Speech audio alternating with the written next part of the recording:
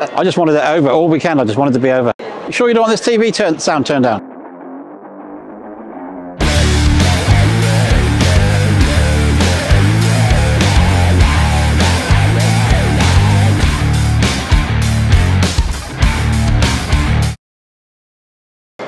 Hiya, here we are, Telford International Dirt Bike Show, I think it's called. We have a stand just to show off some of the bits and pieces, and if I'm honest, it's good for us to have a deadline to build stuff too. So we bought a few bikes for people to look at. We're not really selling anything, we're just showing stuff off. So have a look what we got.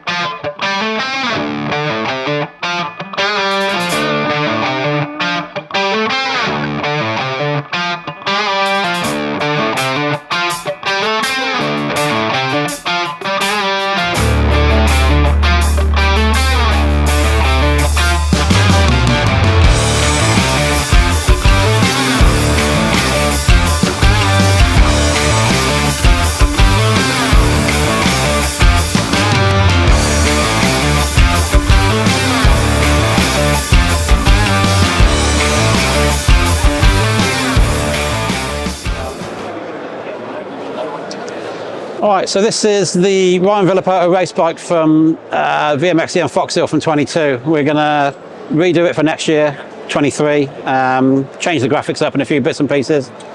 But overall he was happy with it, so don't fix it if it ain't broke. So there's so much to go at. We're going to do a test in the next few weeks with the bike. We're going to get it in the workshop for you so we can take the plastics off, show you what we've done, why we've done it more importantly. And just going through it briefly now, just quickly, Ryan was riding a YZF 450 and he didn't like the way that he sat inside the bike. So we lowered the tank 15mm, lowered the subframe 15mm, raised the seat up 15mm, so it sits a lot flatter for him, so he can move around on the bike a lot easier.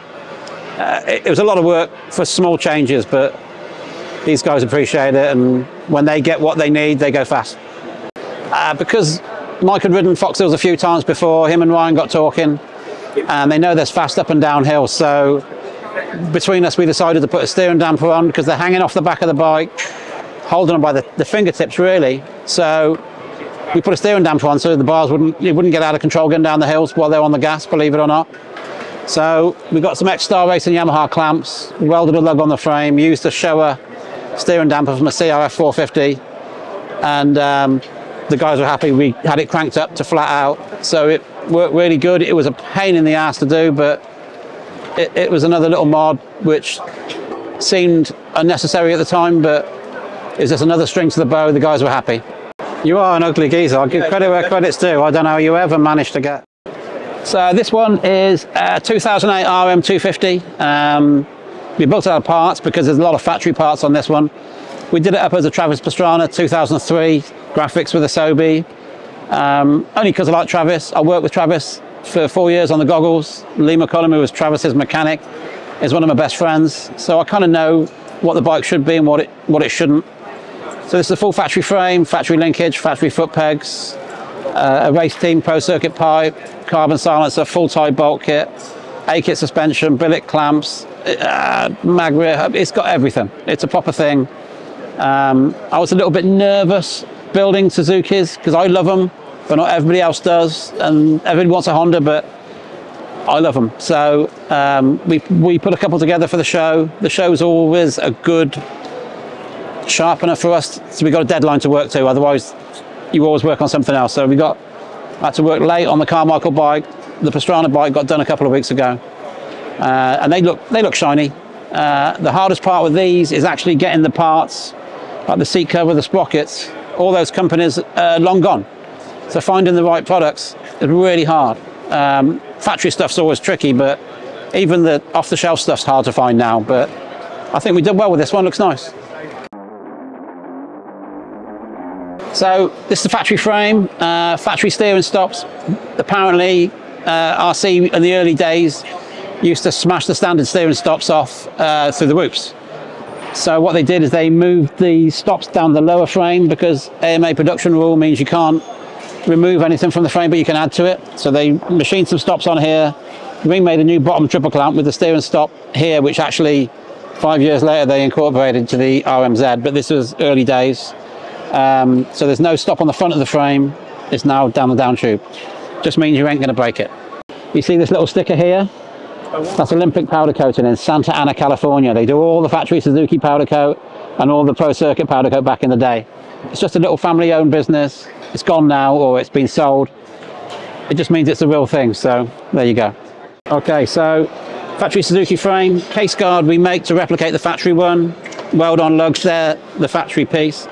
Skid plate I had to make to match the lugs for the original factory frame. I had to swage in the bolt recesses.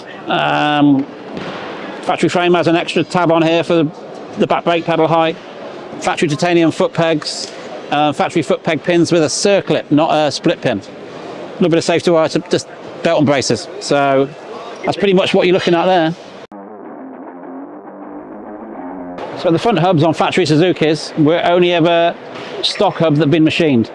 So I put these on a lathe, machined out the ribs, polished up the hub, and people always say to me, oh, they're odd wheels. Well, that's the way Suzukis were. So the front hub is a stock hub, machined up, oversized floating disc, and then the factory yellow gold rims you can't buy. So we take a talon hub, we get Ollie Benton at Ceramics to